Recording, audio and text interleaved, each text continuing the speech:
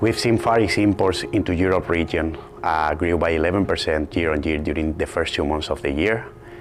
We've seen Middle East imports into Europe region remain stable in comparison to the same period last year, but we've seen a considerable growth out of FISMED countries into Europe region of around more than 40% during those 2 months.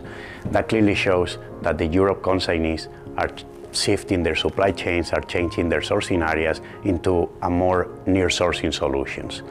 Expectations for the rest of the year will depend on too many factors, but especially will depend on Red Sea situation.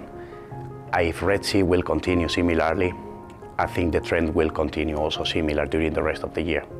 But if Red Sea transit will resume, then I think it is too soon to predict what will happen in the market.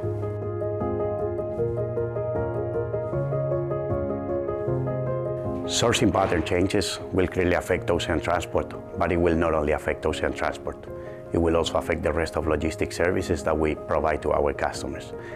Capabilities will need to change accordingly to our customer demand, and therefore it becomes a challenge not only for Maersk, but also for the rest of the whole industry.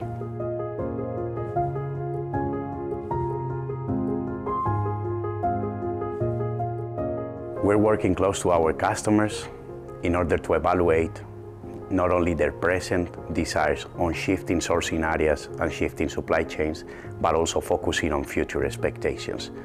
We are evaluating best possible solutions in order to provide to our customers with the most reliable services in future.